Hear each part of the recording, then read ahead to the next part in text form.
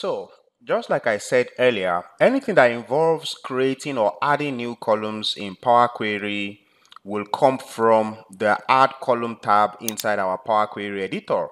And if you look at the Power Query editor, you are going to see that it is grouped into different categories.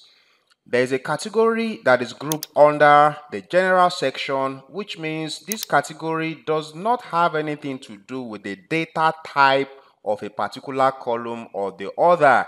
You can use any of these options to create any new column that you like. But then you are going to see another group here that is meant to create new columns out of data columns that are of text data types. You have another group that is meant to use to create new columns that are derived from data types that are of numbers, and then there are also some that are meant to be used for data types that are from date and time. And of course, there are some other ones for some premium Power BI things that involves using AI insights to generate new columns. So we are going to focus on the ones from text, the one from numbers, and also the one from date and time. So when you have a text column like this order ID column, for example, so let's just assume that we are interested in extracting out the last set of values from this column because this column is a text column. What we can do is to come to the group of columns that have to do with from text, and the options that you have in the from text, just branching before I go to the main task I just described now.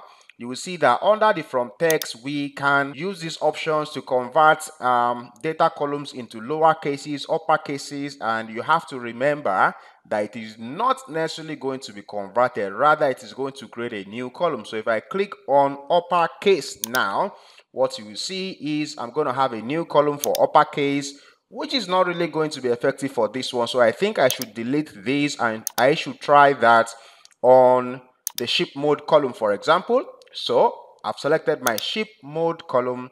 In my add column tab, I'm going to format and selecting uppercase. Then you will see that my new ship mode column is going to have items in upper cases. So apart from formatting your cases, you can also trim, you can also clean, we can even add prefix, and we can add suffix to columns. But like the task I just described now, I simply just want to extract perhaps the last characters after the last hyphen that we have here. So I can go to use the extract option, and I'm going to carefully select which one of them is most relevant for what I want to do. So I'm going to say that I want to extract text after delimiter, because the hyphen basically is what is used to delimit or to separate the values in this order ID column. That's a delimiter. The hyphen serves as a delimiter for the separation. So if I'm extracting text after delimiter, I'm going to specify that my delimiter is a hyphen, but then there are two different hyphens here. So I need to use the advanced option to say that the one I'm interested in is the last one or the final one. So I'm going to say scan for delimiter from the end of input. So if I click OK here, I'm going to have a new column at the end, even though you don't see it happening. If I scroll all the way to the right hand side, I should have that new column that has extracted out the last characters after the last hyphen.